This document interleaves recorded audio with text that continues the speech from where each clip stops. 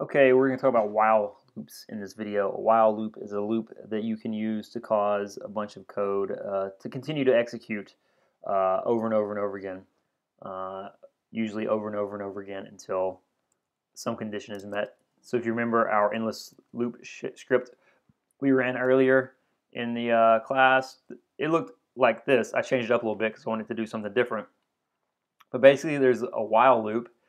So it starts with while. You have your condition in here. So one means true. So this pretty much says while forever.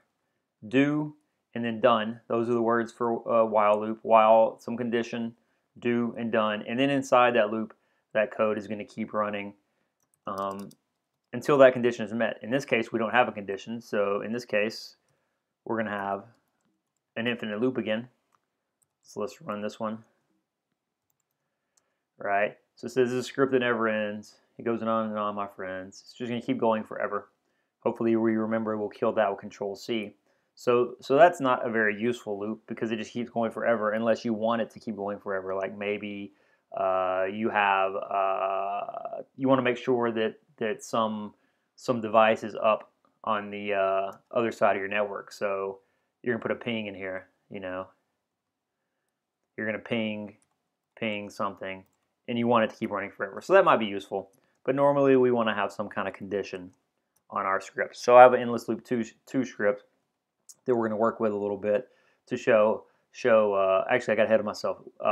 You might want to have an endless loop that runs forever because you have something going on, but you want to give the user a chance to make it in. So in this case, I don't have anything very complex in there. I just put in another echo to say, hey, if you want to quit, put a Q, any other input to continue, read answer. So in this case, I have my while set up to keep running while $answer is not equal to Q. And it's going to keep running until the user enters the queue. So let's run this one time. So if I enter anything other than Q, even if I enter nothing, then it's going to keep running until I hit a Q that causes it to quit. So why might that be useful? Maybe you're processing something, and every time you process one, you want to ask the user if they want to keep going.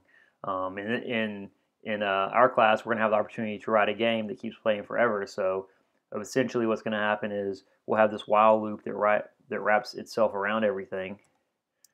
And then we're going to have, code to play the game. And then it's going to play the game. And then at the end, you can be like, hey, enter Q to quit or any other input to continue. And you can keep playing or you can have them quit the game. So that's one way we might use it in class. So that's one way to use a while loop to keep code running for a while. Another way we might want to use a while loop is to do something some number of times. So I have another script for that. In this case, I'm back to taking my two command line arguments, $1 and $2. And in this case, while num1 is less than num2, we're going to echo num1, and we're going to add 1 to num1. So basically what this is going to do is going to count from num1, and it's going to count up until the value in num1 is less than num2. So let's go run that. So I need to enter num1, 3, and 13. So it's going to count up from 3 to 12. You might be thinking, hey, Rich, why didn't I count up to 3 to 13? It didn't count up 3 to 13 because my comparison was less than. If I wanted to go to 13, I want to make that condition less than or equal to -LE. And now if I run it, it's going to go up to 13. This is a very important topic. It's a little off topic, but off by one errors are very common in programming, where you start at some number and go up to some other number, but you didn't properly calculate that. So in this case, it's counting from num1 up to and including num2. If we go back to less than, if it goes back to less than, it's going to stop at 12, right? It's going to go from 3 to 12. If we do it a little differently, we could, that's not what I wanted. We could increment the number before we echo it. So now, if we do it this way, it's going to go up to 13, but it started with a 4. So it's very important that you check your requirements and make sure that you are incrementing things and comparing things in the proper way. So in case you missed that, I have 3 in num1 and 13 in num2.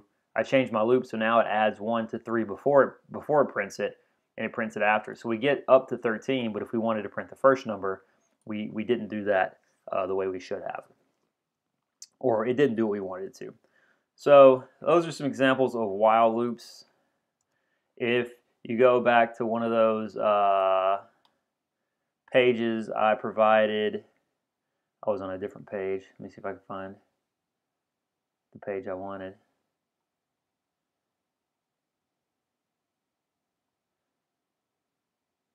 I hate it when this happens.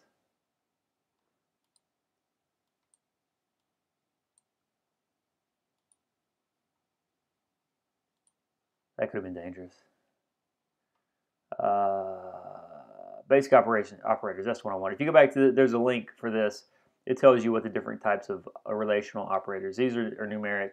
So while we could use EQ for equal, dash NE for not equal, dash GT for greater than, dash LT for less than, greater than equal to, less than equal to. So those are the comparisons we need for numeric values. Down here we can do some string comparisons that we'll look at later, probably in a different script we're going to do, different podcast we're going to do. So basically, like I said, while your comparison, do, done, and then whatever code you want to run until the condition's met. So that's pretty much what we're going to look at for while loops.